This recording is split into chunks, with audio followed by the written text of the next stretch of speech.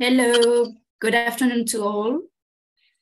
Warm welcome to our event on Banking Union after Next Generation EU, held here at the Brexit Institute at Dublin City University and in the framework of the Jean Monnet Center of Excellence Rebuild, which stands for Recovery of Europe, Budget of the Union, Integration, Law and Democracy.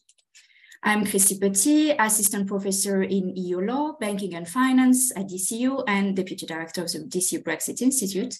And it is my honor to introduce our panel today with a few words of introduction before introducing indeed our speakers.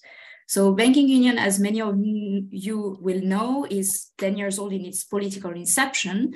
And today's event was actually initially thought to take place in June 2022, at a time when the Eurogroup in inclusive format could have adopted a new work plan towards the completion of the banking union.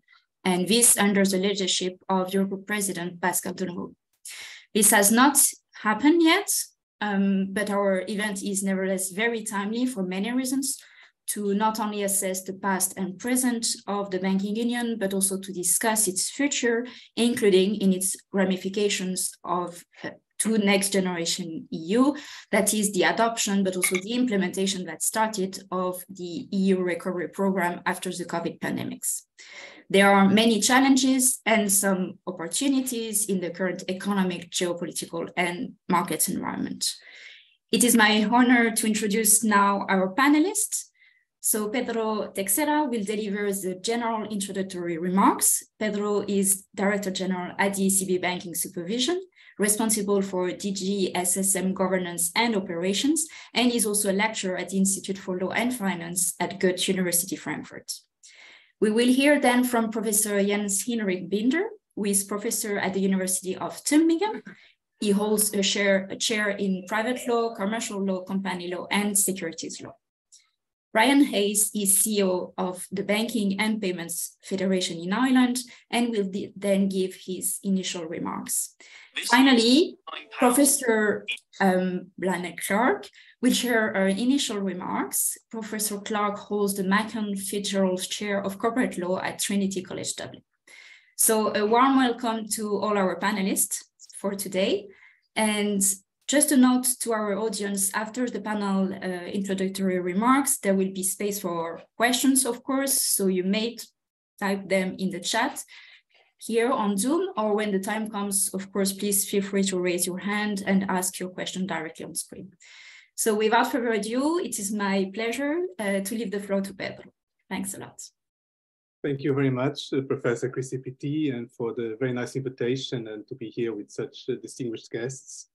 I would like to introduce this event, thinking a little bit, when I was proposed to do these remarks, I was thinking about the title. So the title is The Banking Union After the Next Generation EU. And so I was thinking, okay, what is the link? What could be the link between the banking union and what happened in the response to the pandemic?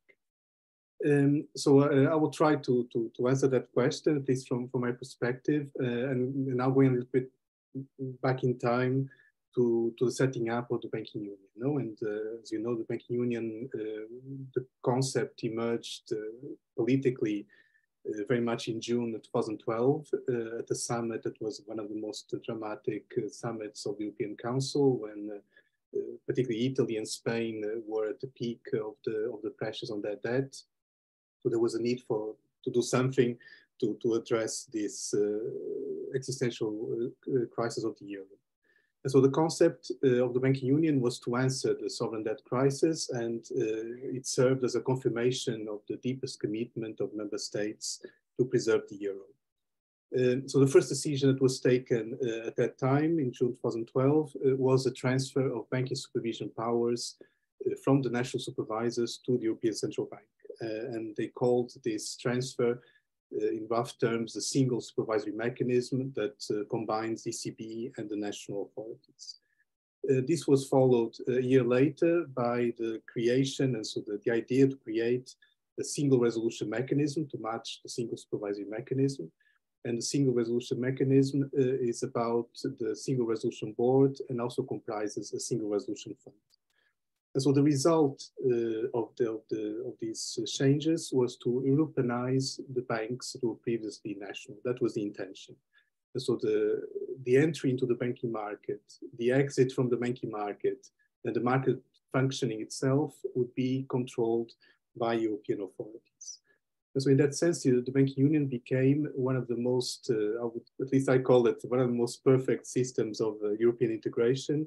And this is because it combines the centralization of powers in European authorities. So there is no federal model. The powers are centralized in European authorities. European authorities apply the law, and it's largely European law, in a consistent way throughout the member states.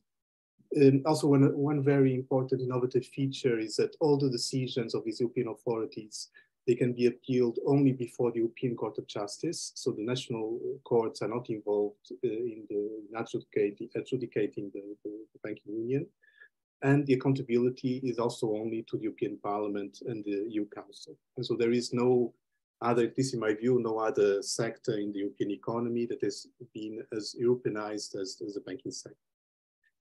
What I would like to stress, and now starting to make the link with the next generation EU, is that it's often not emphasized enough that the original aim of the banking union was to actually have risk sharing between member states. And this was to break the doom loop that was affecting several member states. And at the time, the peak was being reached between the banks, between the soundness of banks and their sovereigns. And Ireland knows very well what I'm talking about. And so the idea was that the European Stability Mechanism would be then enabled by member states to remove the liability of banks from the balance sheets of the sovereigns, and the European Stability Mechanism will be able to recapitalize European banks, the banks directly. But in order to enable this, then it was said that politically it could only have European liability if you also have European control. For example, to avoid moral hazard that the member states would take advantage of European funds. And so the transfer of supervision to the ECB was a precondition for this risk sharing at the level of the ESM. Then ultimately, this involvement of the ESM did not materialize. It was replaced by the single resolution mechanism that, as Jens will speak about it, basically replaced the public liability that existed for banks by private liability, particularly since the single resolution board can do the bail-in of liabilities of banks if the bank is not liquidated but resolved. And so this risk sharing in the form of the ESM, at least in terms of public money, was never fulfilled. So now we are reaching 1 decade of the banking union. So I expect that in the course of 2024, we will have several events marking that decade and also assessing the achievements of the banking union. And so there can be many perspectives from which to assess whether the banking union has fulfilled its promise. At least from my perspective, and of course I'm a suspect since I work for the SSM, but I think there is acknowledgement that the banking sector is more resilient than ever before in terms of capital and liquidity. We have higher standards in crucial areas like governance. We also have the ability to pursue common policies like climate change in a consistent way across the banking sector. Jens will also talk about recovery and resolution planning, but I think they are now very well developed. And we have, which I think is the most important achievement, a level playing field among banks and the consistent application of rules across the European Union. So I mean, we cannot speak any longer about protectionism taking place within the single banking market. But there is still a major shortcoming, and as we know, it's not been, banking union is not completed. And it's not completed mainly in the sense of market segmentation. So for example, the chair and the vice chair of the supervisory board often mention that we still don't see the integration that we were aiming at seeing. So in reality, the disintegration that we had since the 2008 financial crisis, we have not yet reached that level in terms of integration. So we are still very much as we were before 2008. In the sense that, I mean, the cross-border exposures of banks within the banking union are still very limited. Also, as you know, we don't have much banking consolidation across borders. the cross-border banking groups, European banking groups, still prefer to operate via subsidiaries rather than branches. And so as a result, we still have the banks taking national risks. So the risks of banks are still at national level and not as European as intended by the banking union. And so the paradox of the banking union is that even though risk sharing was one of its main objectives, now it's one of the main obstacles to the completion. And Christy already mentioned the discussion on EDIS that has been very prominent, so I will not dwell too much on this. Basically, that the debate on EDIS, the conclusion is that member states are still unable to share risks and to enable common resources to guarantee the deposits. And EDIS would be important because it would largely remove one of the main hindrances to the cross-border flows of liquidity and capital, and also to make sure that all our deposits are treated equally across the banking union. Because I mean, if you have the perception that in a certain country the deposit insurance scheme is not robust enough, then your deposit may be worth less than in other countries. Now turning to the pandemic, I think there we had a big change in the way of crisis management. So it showed that risk sharing between member states can work. And the Next Generation EU was, as you know, financed by joint bonds, European bonds issued by the Commission and serviced by the EU budget. And that is basically the ultimate form of risk sharing.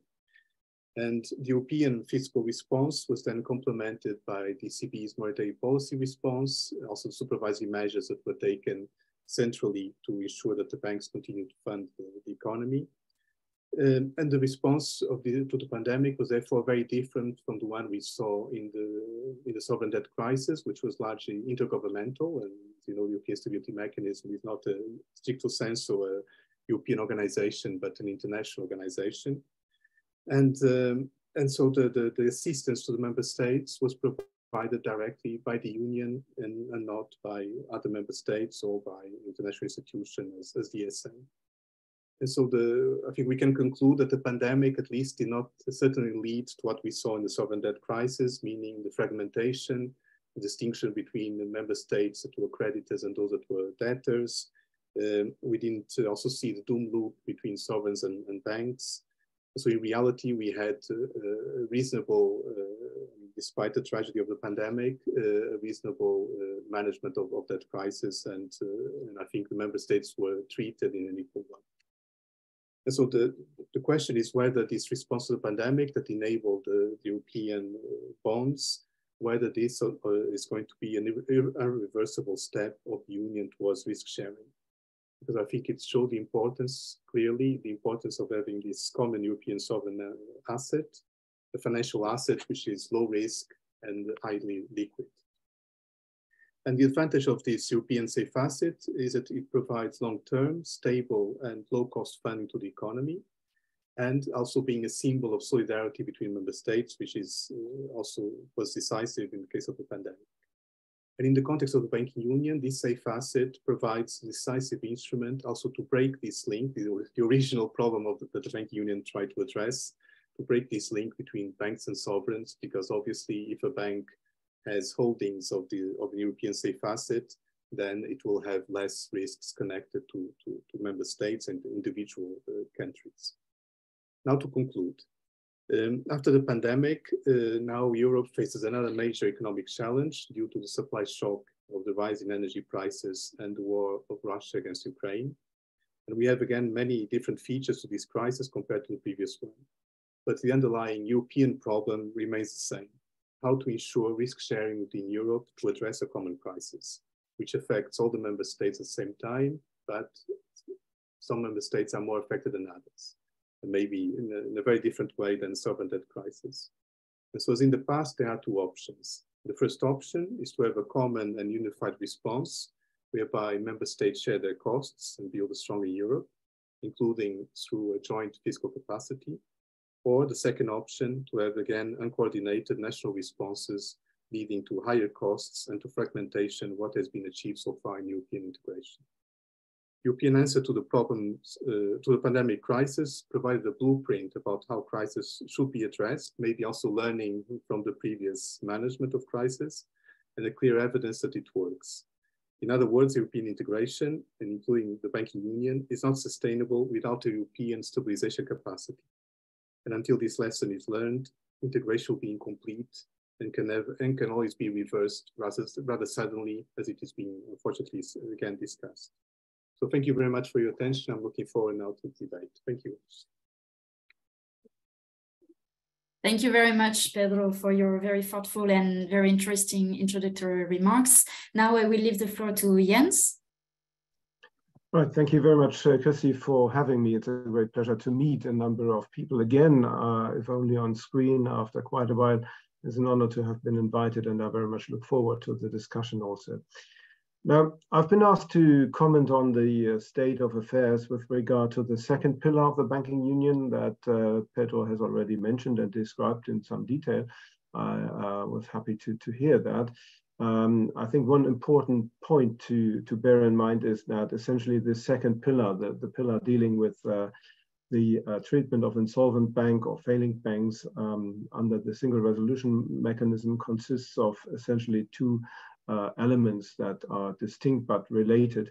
First, the preventive or preparatory element consisting of recovery and resolution planning, and indeed on the preventive or preparatory buildup of bail-inable resources by the banks covered by this framework. And secondly, then the actual resolution framework, which kicks in once a bank actually fails. And I think that the first element, the preventive or preparatory element, whatever you might call it, has been a great success so far. I think this is very important to bear in mind. The authorities, and in particular the SRB, has been hugely successful, even from an outsider's perspective, an academic's perspective like my own, in getting to know the banks, getting to know the potential impediments to swift and effective resolution, and to actually deal with those by addressing distinct issues pertaining to individual banks. So this is something I think we should look at as a great success, and this is certainly also evidence of the need for the banking union and a success story so far. Now, with regard to the second element then, on which I will focus in the remainder of my short introduction, I think it is possible to discern three aspects as far as the current state of affairs is concerned. First is stagnation, as I would call it, on the institutional front. Second, which contrasts, but certainly doesn't contradict the first point, steady and impressive progress with regard to the further development of technical arrangements, both at the legislative and the administrative level. And third, a growing debate on if and how this third pillar altogether should and could be expanded so as to cover also resolution, or rather insolvency management more generally, for less significant institutions, that is small banks or medium-sized banks, and indeed for significant institutions which do not pass the public interest assessment, which is one of the great hurdles that was erected for good reasons, I think, before resolution actions can be initiated. Now, we can probably spend a full seminar on each of these 3 points, but let me just mention or explain in a few moments what I mean by any of these 3 points. I think the first point, stagnation on the institutional front, this is already well covered by Pedro's presentation. I think he mentioned both the role of the ESM as fiscal backstop for the Single Resolution Fund and the absence of consensus on the Common European Deposit Insurance Scheme. And of course, this is stagnating, has been stagnating for years now. And the only thing I want to add to Pedro's assessment in this regard is that, in my view, the stagnation is clearly indicative of a broader conflict even between member states on how far we should go in as far as the mutualization of risk-sharing arrangements is concerned. And this is quite concerning because at the end of the day, and I fully agree with Pedro in this regard, if we do not reach consensus that further steps towards mutualization and common risk-sharing arrangements that transcend the national borders can be accomplished, then we can basically forget about a meaningful banking union that is sustainable even in the scenario of systemic financial crisis like those we've seen in the past 2 decades. Now, the second point then, the technical progress, I would stress. I think we've seen a great deal of progress on technical matters lately, involving not just an impressive degree of institution and knowledge building on the part of the SRB, also as far as cooperation and coordination of measures with other relevant actors is concerned, but also with regard to the underlying legal framework. Let me just point to the so-called daisy chain regulation, a regulation which follows up on the 2019 reform of the Capital Requirements Directive and the Capital Requirements Regulation, and further brings the regulatory framework in line with international standards. So that, I think, even though it's a hugely technical instrument, should be seen as a milestone in terms of the creation of a regulatory framework which should, at the end of the day, at least provide sound basis for some resolution measures, and certainly is helpful in dealing with problems pertaining to the treatment of group failures. I mean, so far, what we've seen was a problem to reconcile the available prudential requirements framework with specific resolution strategies. Most of the people in the room will be aware of the distinction between so-called single point of entry strategies, whereby resolution efforts will be concentrated on one particular group company, usually the holding company, and multiple points of entry resolution strategies, whereby the authorities will deal with every single group member that is in financial problems in the event of a failure. And to date, the existing regulatory framework insufficiently captured the particular challenges posed by any of these 2 resolution strategies. And I think the new regulation, which has come which has yes come into force, but which has been adopted this year, certainly goes some way to actually remedy those problems. I can't go into details, of course, but this is something that we should book as a great accomplishment. And it's, again, this is indicative of a great deal of progress on the technical level, I would say, which certainly covers a great deal of institutions under the auspices of the SRB, and should be very helpful if things turn sour in those institutions. So the third element then, and I know I'm running out of time already, let me just mention a few things with regard to the potential expansion of this third pillar to smaller institutions than those that are currently under the auspices of the SRB. Just as the Commission aimed at with a public consultation launched almost 2 years ago, the Europe Group this summer has confirmed the need for what they call a broadened application of resolution tools in crisis management at European and the national level, including for smaller and medium-sized banks, where the funding needed for effective use of resolution tools is available, and so on and so forth. Now, this, I think, could turn out to be probably the most significant step into the future, and at the same time, probably the most controversial. Just bear in mind, and again, I can't go into details in this respect, national insolvency regimes for failing institutions have evolved over decades, have been tailored to the needs of individual banking sectors, and the German example is a very good example in this regard, as it's very complex and very much tailored to the specific nature of the German banking market.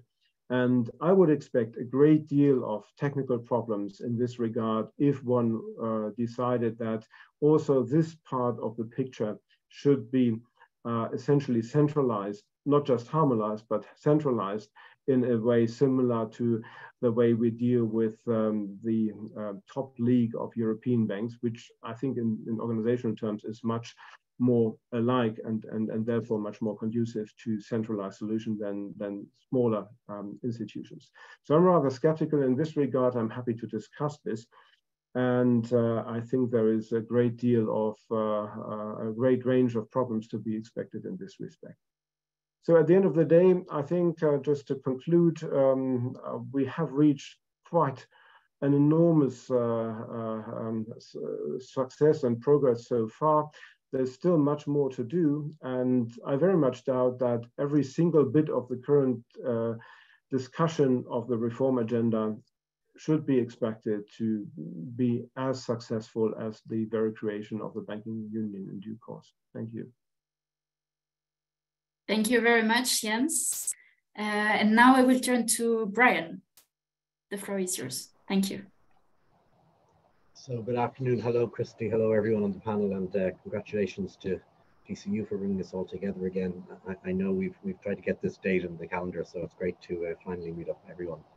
And I would agree with both Pedro and Jens. We have done a lot in this space in the last decade or so, and much to be done. But I think in any circumstance where you're looking at a kind of legislative and policy framework that's been established over a decade, and we tried to do this in the European Parliament in the last mandate where I served, you have to do some kind of stock-taking exercise to see what is working, what's not working, how we can improve that given the circumstance we face. I was very struck by remarks recently made by Andrea Enria, chair of the SSM, in a recent paper he delivered in Austria, and he spoke about the importance of both bankers and supervisors, and I presume this includes academics as well, having a bit more humility when it comes to the question of predictive powers. And Ria was making the point that the SSM underestimated really the degree of liquidity and leverage that was in the EU banking system as we went into COVID. Thinking at the time, as the SSM said, that the level of non-performing loans, the challenges that would follow COVID was going to be more significant. And he made the point, it's an example of how we can get these things wrong. And equally so for bankers now, who I represent, we can't be sanguine about the scale of non-performing loans that will follow this particular macroeconomic environment that we're in. Because it's quite unique. Going into COVID and during COVID and after COVID, the level of fiscal supports that governments provided is very different, I presumed, than that which will follow the next year, 2 years, or however long it takes for this particular cycle to emerge. So I think that's an important starting point in this. We've got to be robust in the kind of assessments we're making because of the very unique circumstances that we're living through right now. This kind of expect the unexpected, and each unexpected event brings with it a range of presumptions that I think we just can't make about what's happened in the past. Looking back on banking union, the two main drivers, I think, and I actually use not so much 2012 and the decision that was taken at the time to launch banking union. I actually take Lehman Brothers collapse in 2008 as the moment when we all realized that the scale of this problem was much more significant, and the big dramatic nuclear reactor of the banking industry, the impact of that going off had hugely devastating effects in this country and elsewhere, which I think we've got to learn a lot from. But I think the absolute priority going into the framework from 2012 onwards, whether it's complete or not, I think we all accept it's not complete yet, but a lot of progress has been made. But the two objectives were really around risk reduction and trying to prevent market fragmentation. And I think we've been very successful actually on reducing the level of risk that existed across the European banking environment. CRR and CRD in its sixth format now have provided, I think, very significant stability mechanisms for the banking industry in terms of keeping balance sheets safe and improving the kind of quality and quantum of proper lending and having an effect as well on proper borrowing within the economy more broadly. Yes, it's true to say, as Pedro and Jan both said, that we have yet to see a common deposit insurance scheme. When I was in the European Parliament, my colleagues in the EPP group would regularly remind me, and certain colleagues from a certain country that I think all colleagues will know about, kept talking about, you know, risk reduction and risk sharing have to go hand in hand. It's a very old debate, but it's real for people, and we just can't ignore that political reality that we have got to address. So it seems to me that, and I agree, you know, we should have made progress in this. I hope we can make progress in this, but I think there are other issues at play in trying to reduce those systemic risks that bigger countries see in terms of smaller countries, and that's as much around a political environment as it is around an economic environment. We've made very significant progress, as Jan has said, on resolution. The SRB have done a very good job building up mutual funds over a long period of time, I think 16 years, but I think it has helped to create a stability mechanism on resolution, making sure we move from bailout to bail-in. And I think probably the biggest success has been on the SSM, and you know, the clear mandate it's been given to be the supervisory arm for 140 large EU banks with balance sheets of over 30 billion. And that has created, I think, even for the smaller banks who aren't part of that system, a kind of gold standard of expectations. It's also helped in this country and countries that went through a banking crisis to build up what I would describe as kind of peer-to-peer experience. So the JSTs are now in place. They come into Irish banks as they do to other small country banks. And it is an international view as to what that bank is doing, what its business model is. And that, I think, has been really important in building up capacity within the existing banks, but also building up a kind of legitimate supervisor expectations. We've also worked hard at reducing MPLs. And, you know, I would remind the panel and the audience, in my country in 2013, 21% of all loans were non-performing, which was an extraordinary hiatus, you could argue. Down now to 3%, probably still too high across the ECB example. But I think it is important that, I mean, there's also very significant efficiency built into secondary markets in terms of NPL reduction, which shouldn't be underestimated as well in terms of the role played by retail credit servicers in moving on that debt and trying to find solutions. And I think as we go into the Basel round, I agree with what the other panelists have said, particularly on the daisy chain regulation. It's an example of where Europe can create global standards. I know the proposal which the Commission have made, which the industry supports on the output floor, operational risk and operation resilience, I think speak to that proper global standard, which Europe should rightly present to the world. Things that we've got to do better, obviously any institution, a young institution, such as the SSM, ECB, and all of the other ESAs that followed it, EBA, ESMA, and EIOPA, we have to keep working at them to make sure their architecture is right. One of the problems I think it is pretty clear is that the international investors who look on European banks, who've taken a pretty dull view of European banking in the last decade, don't fully understand, I think, the interplay between supervisors and regulators, the interplay between the SSM, ECB on one side and NCAs on the other. And I think it's that lack of clarity, which will take some time to resolve, which has dulled the investor appetite for European banks. And that's crucial. We now have a situation where US banks are significantly bigger than EU banks. There is an issue around capital requirements for EU banks having gone through this period. There's also an issue, I think, on too much of our regulatory approach is a look-back approach. So if you take, for instance, RWA's risk-weighted assets, it's a 20-year look-back. I can fully understand why one would do that in the context of an environment which has particular specificity when it comes to local member states.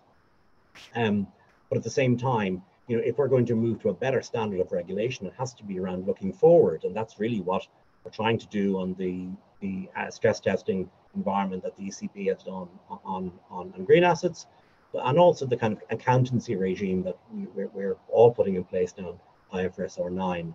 It's around this future-looking regulation. I think too often it has been about the past and not enough about the future risks and challenges that will emerge. And I think we have to keep our eye on that. I think the big failure has been the failure to really have a proper retail market.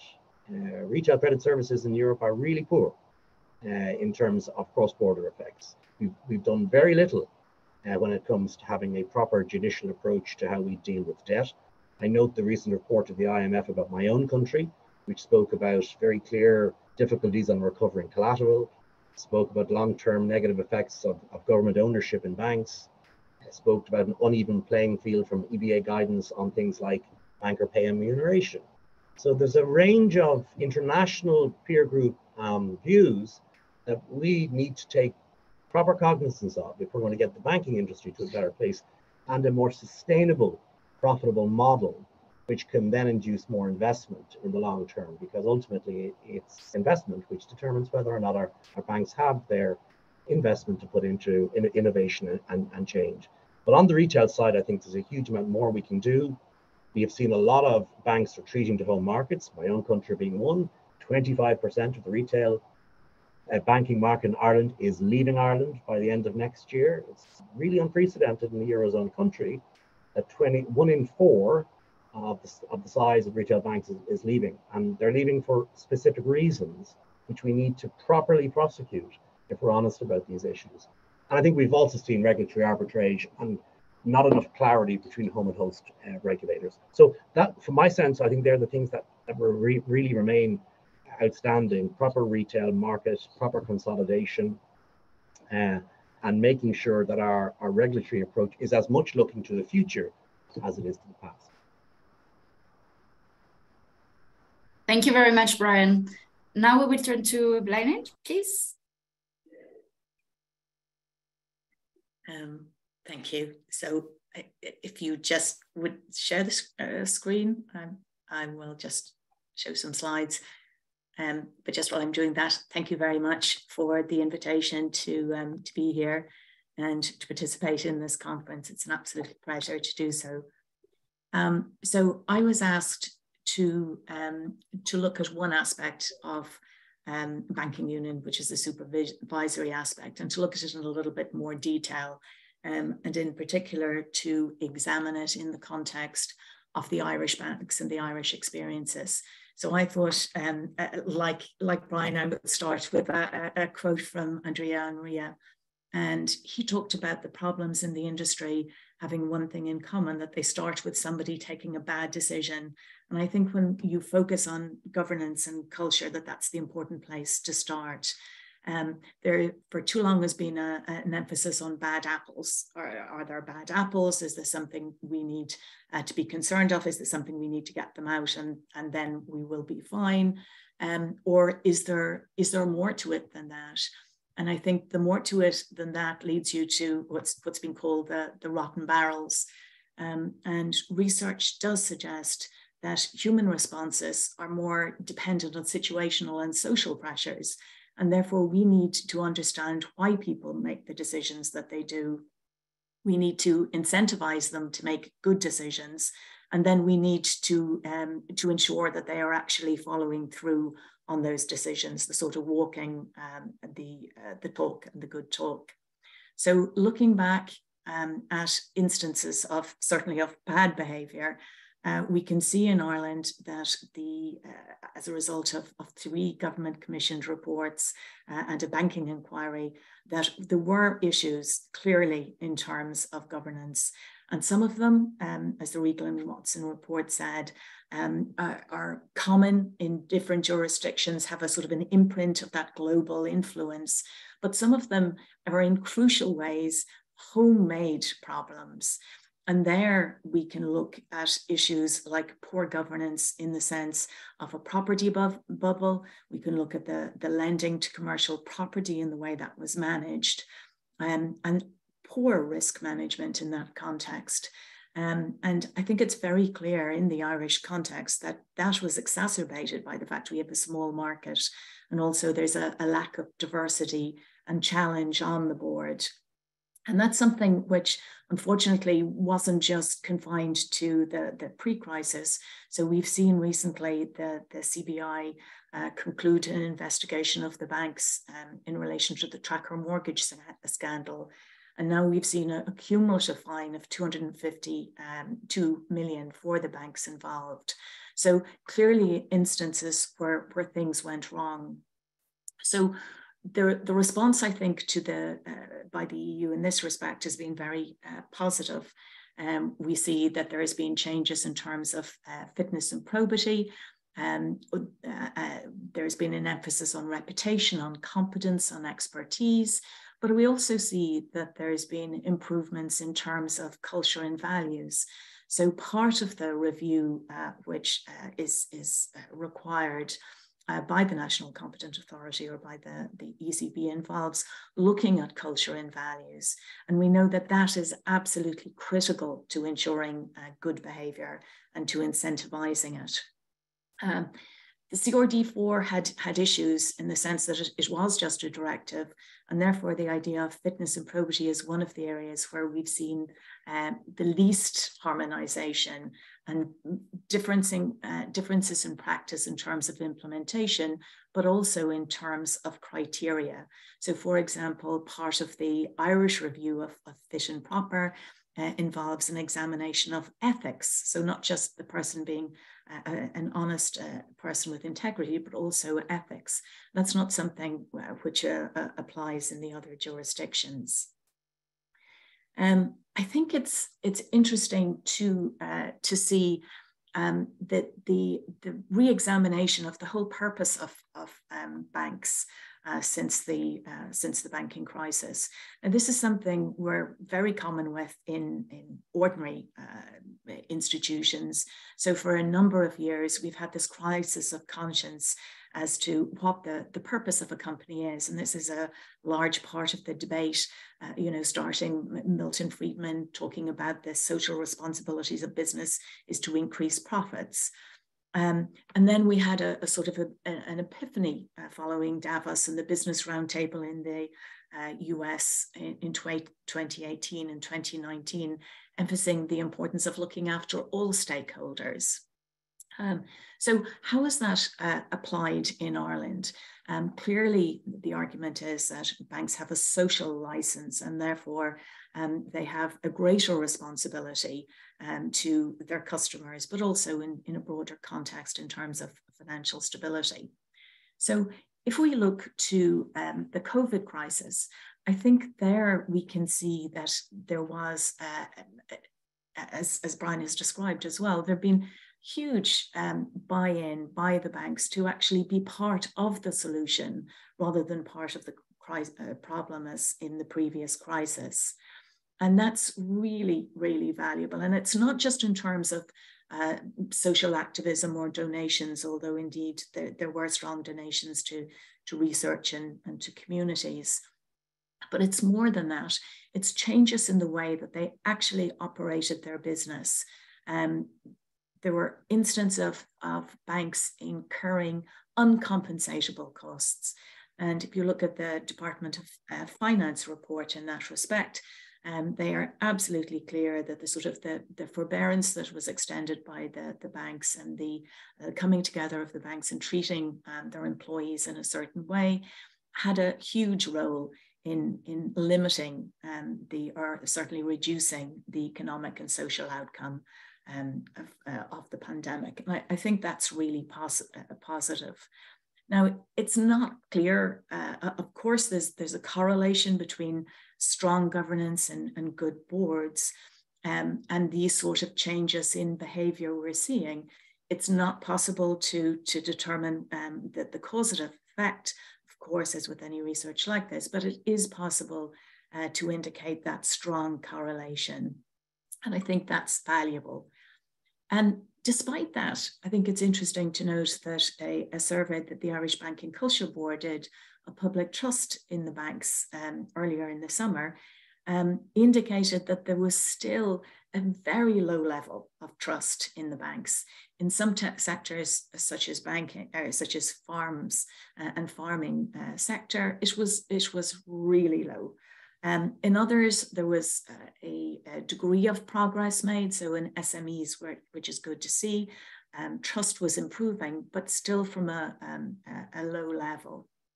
And I think what's clear about that is that once trust is lost, it's hard to rebuild.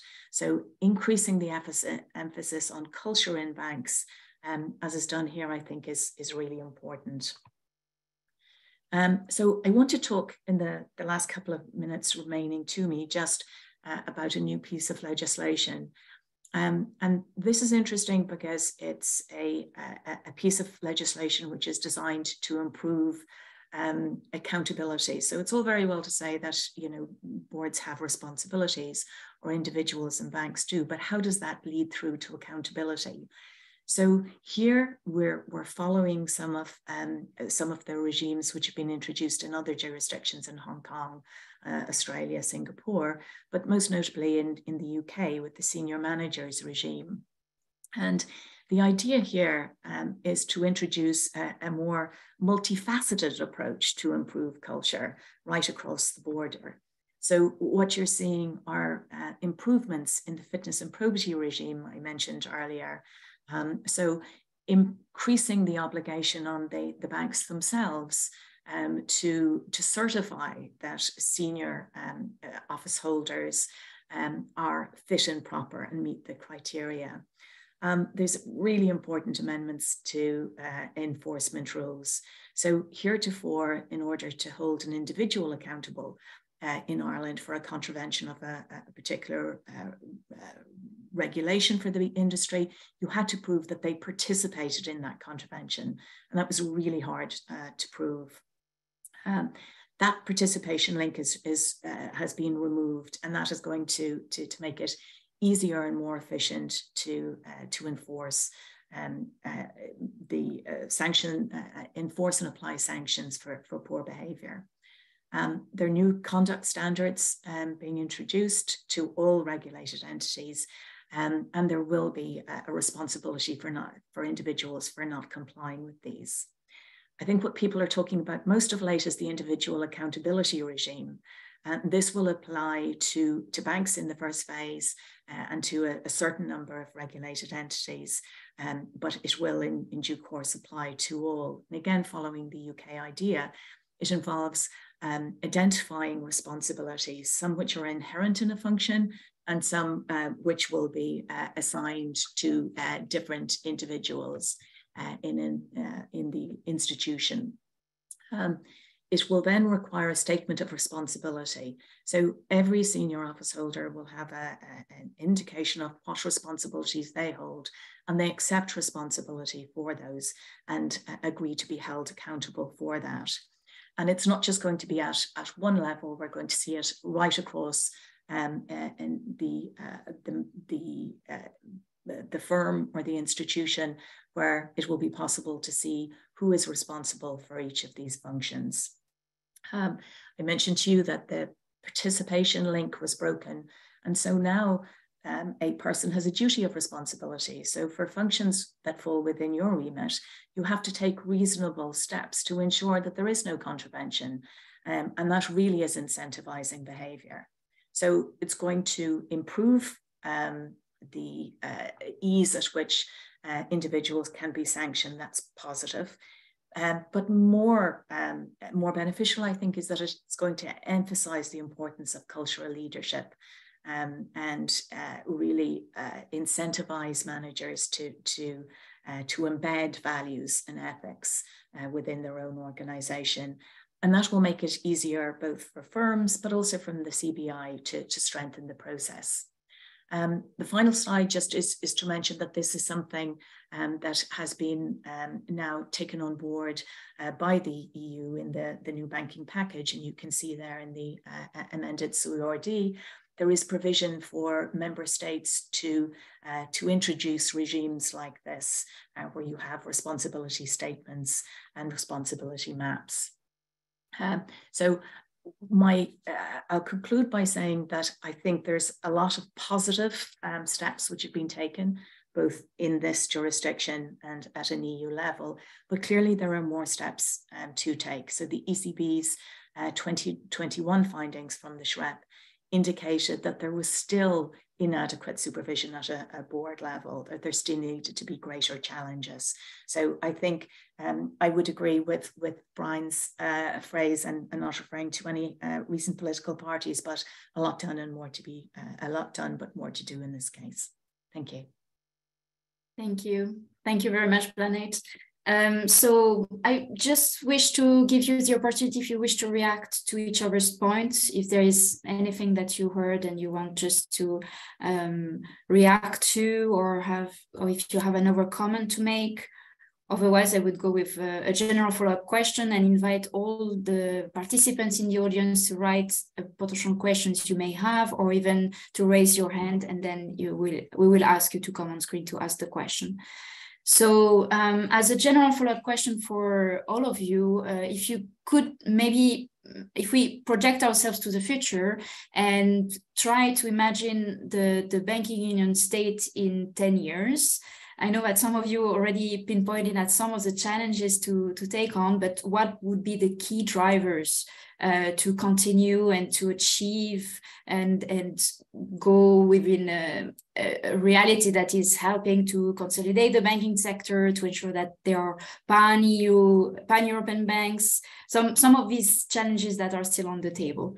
And maybe there I would go in reverse order. And of course, please let me say that I flagged a few issues, but you're not obliged to concentrate on that. As our event today is focusing also after Next Generation EU, I'm happy if you want to take on the digital and the green transition, for instance, that are also very big challenges we have on the table at the moment. So Blanaid, if you wish to start. Thank you. So sticking with the same theme, I think one of the big challenges will be to ensure that the boards of the banks are competent and willing and able to deal with some of the challenges which have been met. So there have been questions as to the need to increase diversity, both gender diversity, but also cognitive diversity, to have that sort of independent challenge that seems to be missing. And so I'm hopeful that the changes, the sort of holistic response that's been taken will improve that. But I think we can't underestimate the difficulty involved. So just thinking about the digitalization and also climate change, to have the expertise around the board to make decisions on issues like that is really going to be a tall order. So by way of example, a conversation I was having last week about ethical AI and how decision makers will know in the first place whether AI is being used, but also whether it's ethical in terms of the input of the data, the use of the data, and you know, those sort of judgment calls, which are going to be difficult. Similarly, in terms of sustainability, we've seen the difficulty. We do have additional requirements now in terms of disclosure and risk management, but to be able to make that assessment, I think is going to be a feasible but demanding. Thank you. Thank you very much, Brian. Yes. Yeah, I certainly think looking ahead to the next 10 years, I mean, the biggest challenge is going to be the transition and the climate transition. Take a country like Ireland, 20 billion a year will be needed in investment over the next 10 years to help businesses, corporates, big and small, households, individuals with the transition. The IMF have assessed that no more than about 25% of that will be directly government subsidized and EU supported. So 3/4 of it, at least, will be from private market placement and private credit. So, I mean, the fundamental task of a bank is as a credit intermediary. It provides payment systems. It allows a safe place for your money to be deposited, but it also fundamentally is absolutely the heart of credit formation. So banks have got to be able, I think, to have much greater public-private partnerships in order to get that climate balance right, particularly on things like data. We've got to move away from proxy data and towards proper use of data that is there, A, to assess existing balance sheet requirements, but B, then to look at how we're going to make sure that the new products that the banks have actually fits the taxonomy set that the EU have set. We're going to see fewer banks though in the next 10 years. So there's going to be fewer banks in Europe, fewer branches, and fewer people working in banks, but different people working in banks as well. So the banks will have to be able to have data engineers, AI, to Lauren's point, a range of skills in the sustainability area that they need to especially enhance. And ultimately, if banking union means anything, it means proper cross-border banks that actually offer cross-border services to consumers. And that's, I think, where rubber really hits road. If you look at, say, the success of UCITS as an investment tool, it's a genuine EU-wide branded product. We don't have the same appetite when it comes to retail credit services. And I think if we're really going to get to that better place with proper banking union banks, it has to be cross-border. But there's huge challenges for policymakers to make that happen. And it's mostly around a proper approach to consumer protection, which is on an EU-wide basis, rather than local specific requirements. A proper approach to capital waivers. Mr. Enria constantly asks the banks to produce proper capital waivers that they can utilize their economies of scale. And it really means proper product diversity ultimately. So I think that's where the challenge is. And we're probably going to move to a kind of a premier league of banking, which have much bigger banks, but actually banks ultimately that can try to resolve the choice and the innovation that people need to see and want to see across the banking sector. Thank you very much. Jens? Yes, thank you.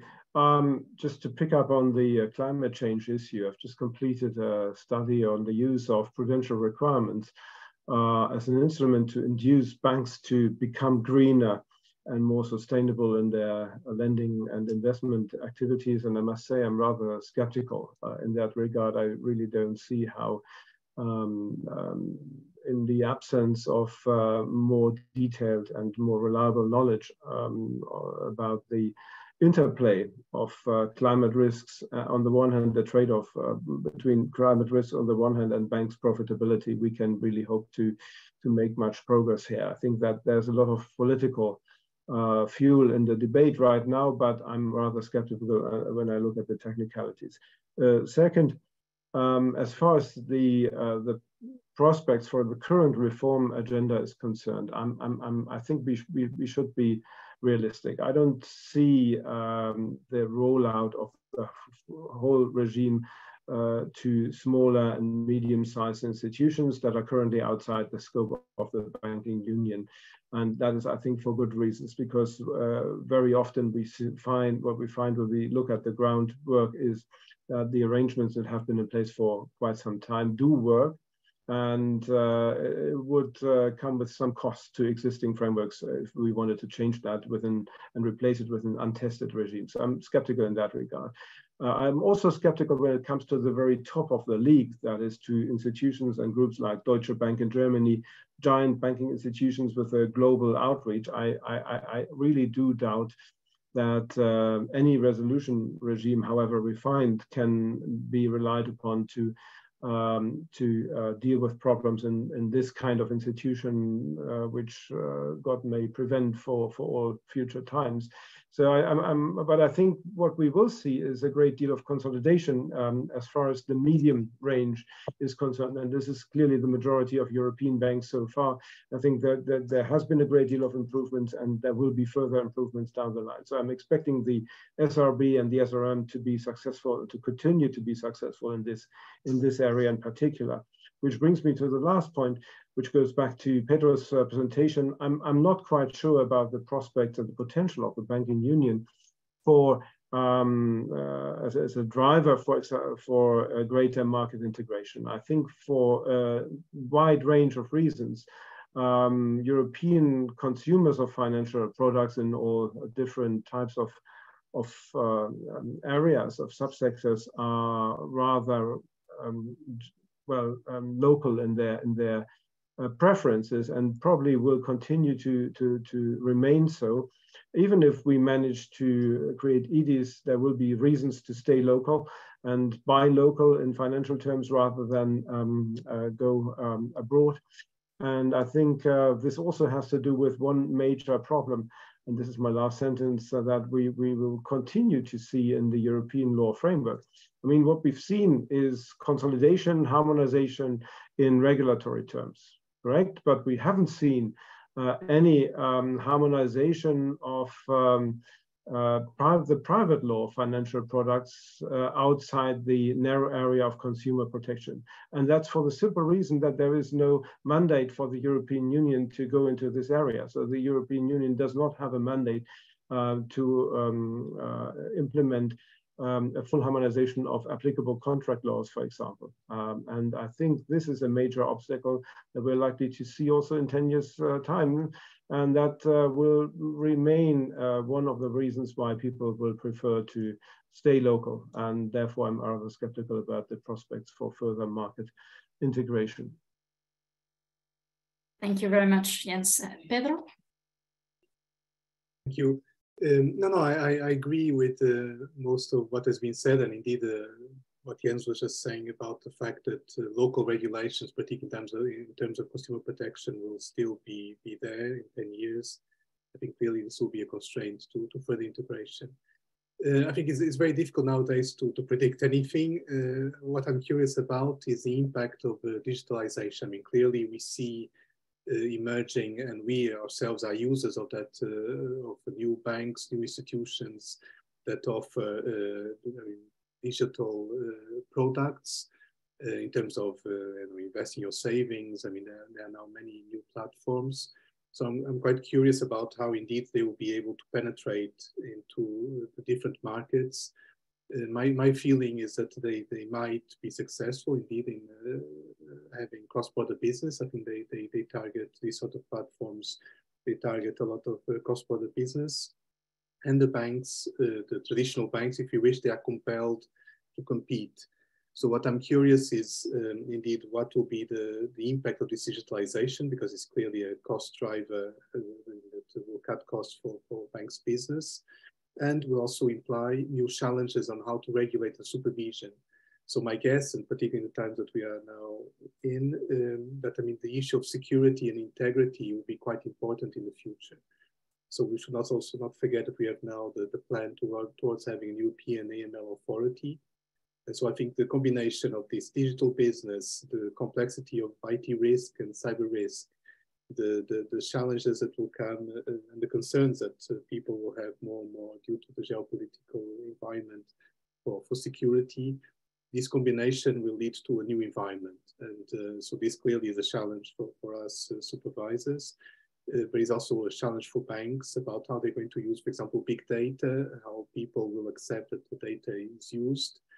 And of course, I fully agree that also from that perspective, also the governance of banks will be key. That when we are dealing with digital platforms where we don't see the managers behind and who is behind, clearly the fact that at least the management board should be trusted also in terms of diversity of concerns, of knowledge, of different types of knowledge, that will be particularly key. So right now it's difficult to predict, but indeed it's a concern. Thank you. Thank you. Thank you very much. So we will open the Q&A session. I see that there is already one hand raised. Yes, Noreen, if you can activate your camera too and mute yourself.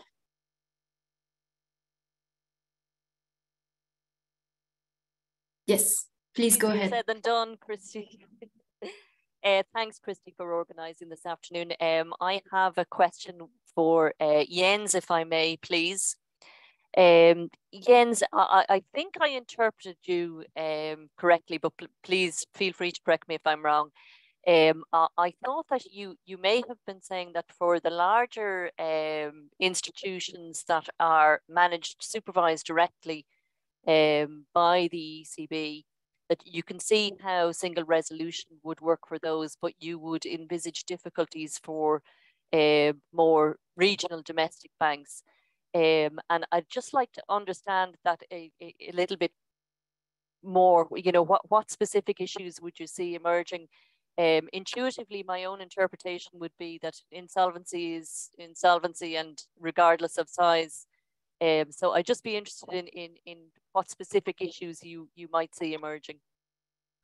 Right, thank you. I think there are a number of issues here. First, I think it makes good sense to reserve the single resolution framework, as has been done in particular by what we call the public interest assessment, to large institutions, because we have a rather homogeneous group of banks in that bracket, right? We talk about usually listed institutions which are more or less all organized as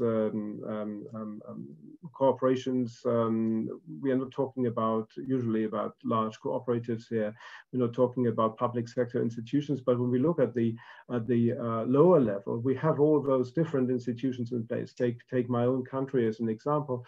We have three major, what they call groups of banks. We have the private banks, which comprise both very large institutions like Deutsche Bank AG, but also small specialized banks, but most of them are organized as corporations. We then have a second group, which is very large, consists of several hundreds of cooperatives, which have a totally different governance structure and also work differently in insolvency situations. And we finally have a group of institutions which are organized in completely different ways, namely as public sector institutions, public sector entities which have their own governance structure and cannot easily become insolvent technically. And both cooperatives and savings banks have set up their own institutional protection schemes, which effectively do not bail out failing institutions, but basically restructure failing institutions within those networks without outside help.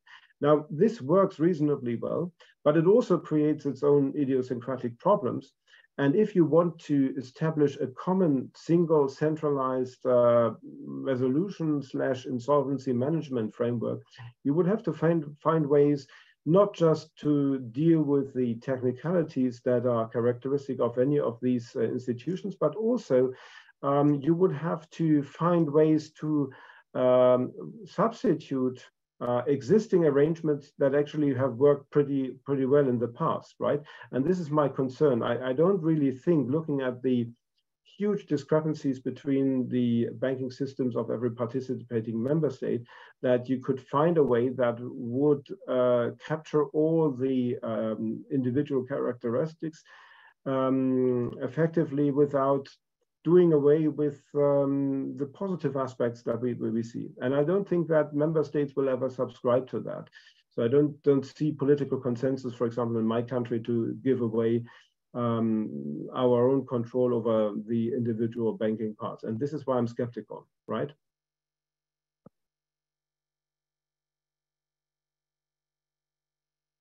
Thank you. Thank you very much. So I received a question which is going back to the energy crisis and the consequences of the war in Ukraine, and how can the banking sector could contribute to economic resilience, but also build up on more sustainability. So I guess that as it's more for the banking sector, maybe Brian, you would like to elaborate on this one? I mean, I think the three priorities that we've got to work towards, and some of the legislation's already in place, is, as I said, around data. We don't have enough public and private data collections. Taking my country at the moment, the two obvious parts of data, one, the BER ratings, and two, what we call flood mapping across the country. We have difficulty as an industry in obtaining that data because of the data protection issues, which actually the European Commission wants to do something about, in terms of moving away from proxy data towards more public available data, something that the Central Bank of Ireland actually agree with in terms of having access. How can banks possibly assess the quality and standard of their own balance sheets unless they have access to that data? As I said, the other critical issue, I think, will be around moving the skill chain up within the banking system on sustainability. and producing longer bonds. And I have to say, there's something which I think we should not underestimate in this country as well, and in other internationalized banking environment.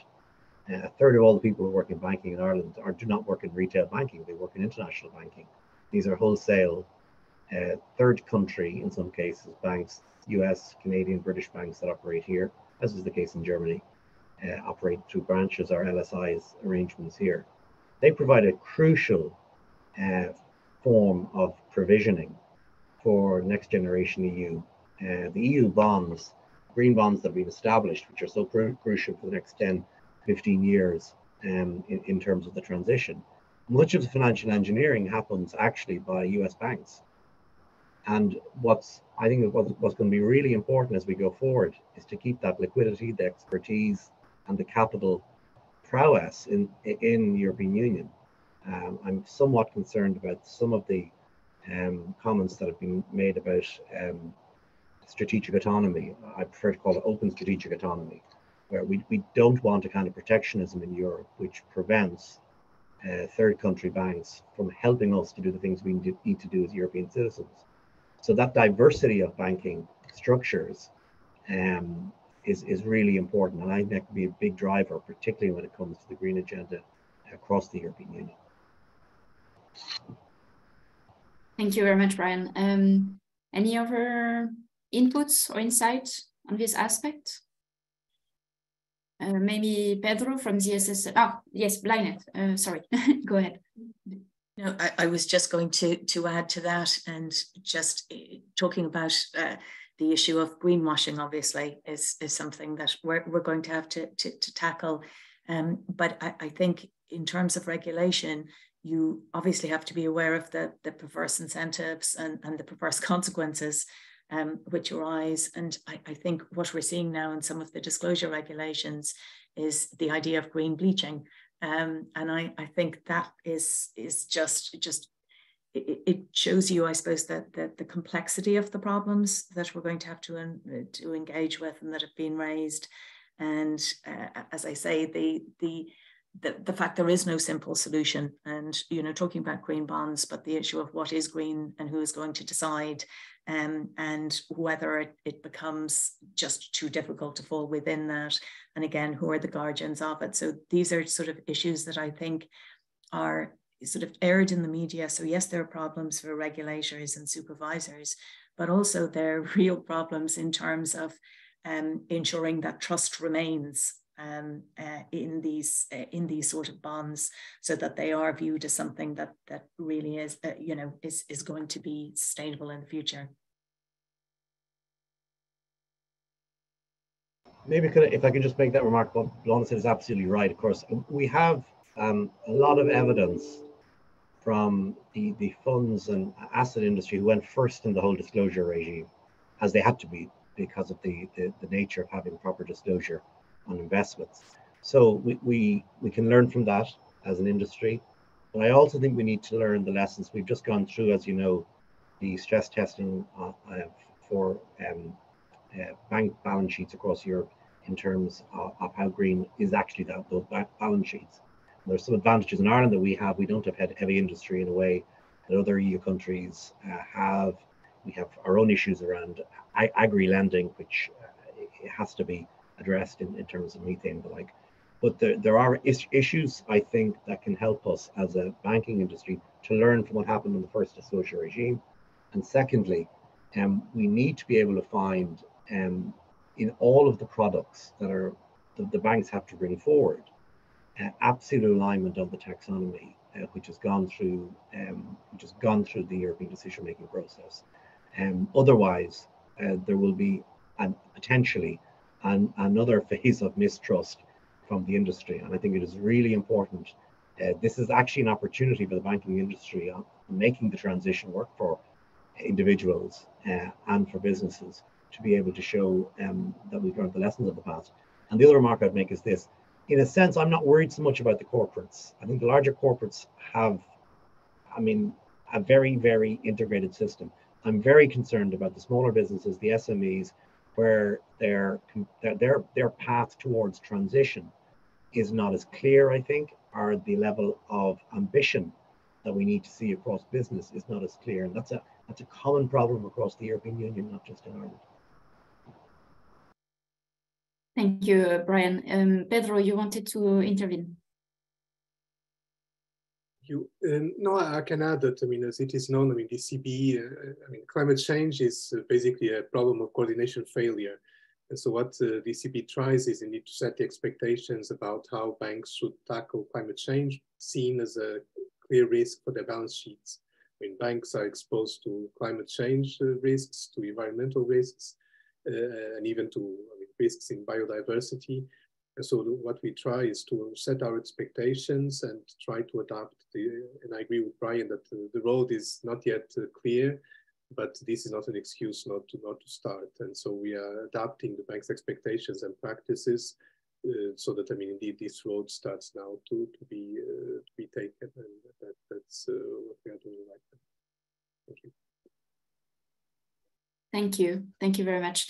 I actually received a question, which is probably linked with our audience, about the fact if Brexit is still a challenge for the banking sector, and I guess here the question would be for the euro area banking sector, but maybe also the Irish banking sector. Who would like to take this up? In terms of the last years, I guess, and maybe still nowadays? I think the desk mapping exercise that the ECB has put in place is really quite comprehensive. And Mr. Enria was in Dublin only a month and a half ago. He spoke to all of the banks here, and he spoke about a lot of the kind of coordination between the SSM ECB on one side and the UK bank authorities in trying to work through some of those problems. As you know, the existing regime on clearing, euro-denominated clearing, remains until, Pedro, correct me if I'm wrong, I think the end of 2024. And I'm aware of the long-standing ECB priority, correctly so, to move euro-denominated clearing to the Eurozone. But at the moment, of course, clients and infrastructure are still looking to the UK. But I do think that one other remark I'd make about I think that a lot of the work that institutions put in place in preparing for Brexit, that work has been, quite comprehensive, and I think it stood the test of the last number of years. Whether or not there will be another wave of businesses who now choose the Eurozone to locate their businesses in as a consequence of political instability and ultimately regulatory instability is another matter. But I think the institutions have really stress tested their position well, and have worked hard with regulators and supervisors to de-risk some of the potential risks that were there from Brexit at the outset. Thank you. Thank you, Brian. Anyone else willing to? Yes, Pedro? I can, of course, confirm what Brian said. I mean, the ECB did this desk mapping review, which is basically to check the credit and risk management practices of the Brexit banks in the banking union, in the sense that, I mean, we deal in terms of financial stability and also management of risks. And our duty is to ensure that indeed that banks do not have empty shell structures in the banking union. And so the result of this review was to check whether banks indeed were complying with that requirement, again, for the sake of financial stability, since UK is now a third country towards the banking union, so as any other supervisor would do. And for those banks that we find that are not complying materially with our guidance, then we would take the measures needed and the instructions needed to reestablish that. But I mean, I think this is ongoing, and right now we don't perceive any major problem going ahead. Thank you. Thank you very much. If I may maybe ask a question, because we had a little debate just before having this event on the recent paper that was published, so a policy insight, if I'm not mistaken, from the CEPR. And well, there are different proposals for reforms. And I think, Jens, if you're willing to engage with some of the points that were made there. Yes, thank you. I mean, this is a paper entitled Completing the Banking Union, Economic Requirements and Legal Conditions, which is kind of a stock-taking exercise, rather comprehensive. So because it covers both the single supervisory mechanism and the single resolution mechanism.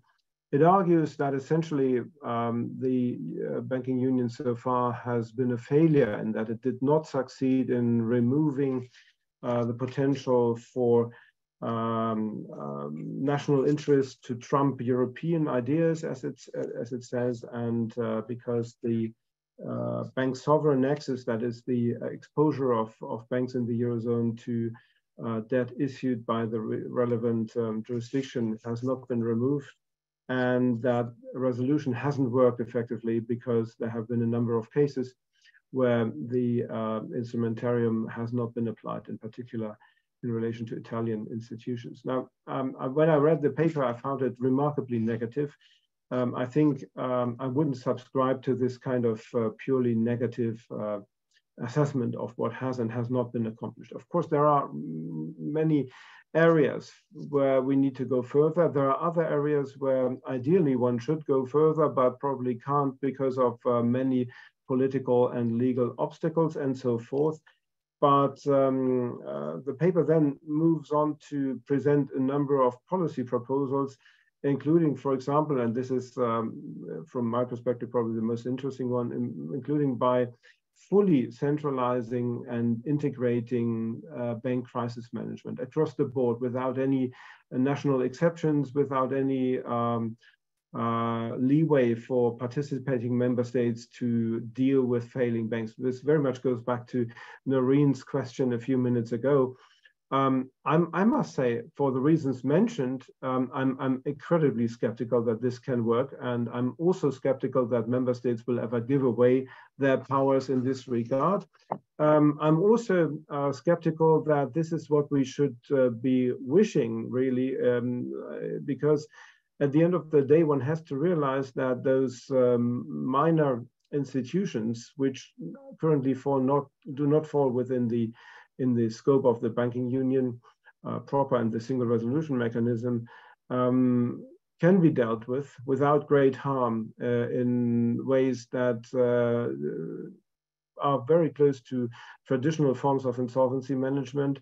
And usually those forms of insolvency management can be quite capable, as we see in the case of Germany, where this has worked reasonably well, and in other jurisdictions as well. So I'm very skeptical that in order to remedy the deficiencies or the perceived deficiencies of what we see right now, we should go for even more ambitious centralization. I don't really buy into this argument, and I don't see that is realistic. So I think we should stay realistic, and this is something which, of course, is currently being debated and will probably be debated very controversially. I see Nicolas Béron, one of the authors, yes, indeed, for the floor, and I'm of course looking forward to his comments on this. Sure. Thanks a lot, Jens. Yes, Nicolas, please go ahead. And welcome. Nice to see you here. Yeah, thanks very much. And thanks for publicizing our recently published paper, which, as you put it, the chat was just published by CPR and is also forthcoming in a very similar version at Bruegel. So the paper, Jens-Hinrich said the paper is negative in tone. In a way, that's because of what the paper is about. The paper is about the unfinished business of banking union. So it doesn't spend a lot of time, saying a lot of good things about what has been achieved, not because we don't think there are great things about what has been achieved, but just because that's not what we wanted to focus on in this paper. So, so I think what you call the negative tone is just a recognition, which I would argue is based on fact, that the agenda of banking union is still unfinished. The point about small banks and things that work well in Germany is that you mentioned. From my perspective, this is really a German issue. It's not a member state issue. It's a German issue because the German system is so specific. And indeed, with the possible exception of Austria, there are no other member states where so-called institutional protection schemes plays a role that they play in Germany, certainly in the Eurozone. So I think it has to be honestly recognized as Germany being an outlier among member states in terms of the way banking sector is organized, the importance of the institutional protection schemes, also, frankly, the importance of public sector banks, which has no equivalent in other member states. And therefore, I have a question to you, Jens-Hinrich, and sorry to put you on the spot. You said the pattern of, you said it's not a bailout, I don't know why, but of rescuing failing or ailing banks among those institutional protection schemes has worked quite well. But we've seen enormous amounts of public money being spent on the Landesbanks, and the Landesbanks, as far as I know, are part of the same institutional protection scheme as the Sparkassen. As for the Sparkassen, of course, rescuing the Landesbank is a way to rescue the Sparkassen because they have a lot of exposures to Landesbanks. And in terms of the rescues of ailing Sparkassen themselves, there is so little transparency that it's impossible to know how much it costs and how it's done. So, so basically my question is, what makes you say that this system works reasonably well? And can you point us to any piece of literature that would basically support that proposition? Thank you. Okay. This is a short question, which brings me to rather complex issues. I think I don't want to be interpreted as a defender of the German public sector banking system, which consists, as you rightly say, both of large institutions called the Landesbanks and the smaller ones, the savings banks proper. What I see is that in the savings bank sector, just as in the cooperative sectors, failures have not yet spilled into the broader financial system and have not created externalities beyond the borders of that particular subsector. And that is something that one has to take into account. What I was referring to when I talked about the success was also, and this is, I think, an important example, the specific two-tier deposit protection structure that has been established by the private banking institutions, that is by corporations, since the Herstatt failure in 1974, where we see a great deal of individual failures having been dealt with remarkably little fallout for the depositors involved.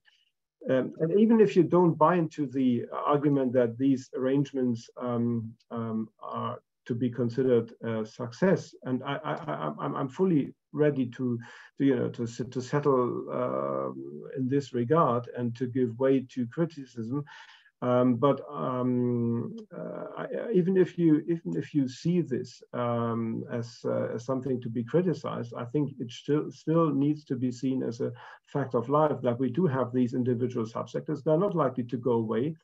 And for that very reason, any new system that would supersede or replace the existing one would have to deal with that fact of life. And what I'm arguing is that you will not be able to find a system that works for all because of the idiosyncratic features, and that indeed this is not really necessary, because it would create a huge new administrative framework, which is costly in itself, without really a need to do so in terms of greater cost-benefit effects and a greater turnout in terms of greater creditor protection. I don't see how this would place. And of course, you're right, this is a German position, but of course, Germany is one of the member states that would be affected. And of course, solutions would have to be found also to deal with a specific scenario here in Germany, which I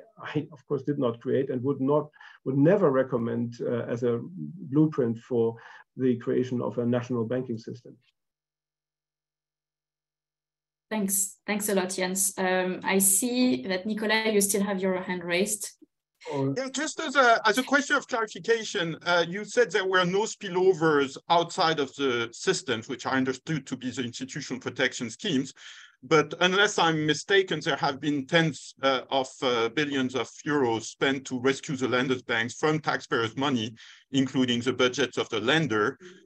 but from outside of the institutional protection scheme. So can you clarify this point to explain it better? Of course, I was referring to the treatment of failing savings banks, as I said, I wasn't talking about the Landesbanks. And you're fully right about the Landesbanks. I mean, I'm not talking about Landesbanks. I'm one of the fierce critics of the existence of these institutions, and I'm not supporting the notion that they should be treated as role models. That's my. But you're part of the same institutional protection scheme, correct? That is correct, but I was talking about the treatment of failures in the savings bank sectors only, and I said so. Yeah. Thanks for clarifying.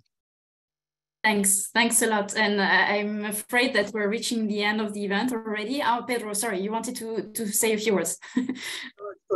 To add, I didn't mention the paper in the beginning, but clearly, I mean, I recommend the reading in the sense that it shows the challenges if we want to have a banking union that is really a banking market as if it were a single jurisdiction.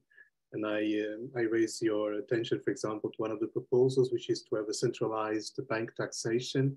And clearly, if we want to have banks that are fully Europeanized and banks that go about their business across all the countries of the banking union, clearly that then it makes sense to have, for example, European taxation in the future. So I think the paper indeed unveils all these tricky and difficult issues that ultimately are needed to have a single banking market as intended by the banking union. But I agree that it's not going to be easy, but still the fact that these are very clearly and very structured in a very nice way, I think is quite useful for debate. So thank you, Nicola, and all your colleagues. Yes, sure. I mean, this is showing that with the last question, we're opening up another debate, I think, where we could also spend 1.5 hours easily and going into many technical details and aspects too, as to the specificities of some banking sectors too, right? And some case law too, because actually we didn't even touch upon the judicial review, which is enormous in the field, actually. So I think there are many other issues to discuss. I want to warmly thank our panelists. So thank you, Pedro, Blanaid, also Brian and Jens for your time, for your insights, and also engaging on these questions. I want to thank the audience too. The event has been recorded, so it will be available later on our YouTube channel, and an event report will be written by Pier Mario Lupino, who is connected there. Hi, Pier Mario, and thanks a lot for writing it up. It will be published tomorrow. And then just a very short reminder about our next event on December 1st. So this will be focusing on Brexit from a global perspective, how the UK withdrawal from the EU affected Ireland, Northern Ireland, Europe, and transatlantic relations. It will be available as a hybrid event because it's held in Princeton University with Professor Federico Fabbrini. So if you're not already following us, please follow our activities. We have plenty of activities upcoming, including an annual conference in January in Dublin on Next Generation EU. So this will be connected to this event and many other issues. Thanks again to our panelists, and I wish you a very pleasant evening. Bye.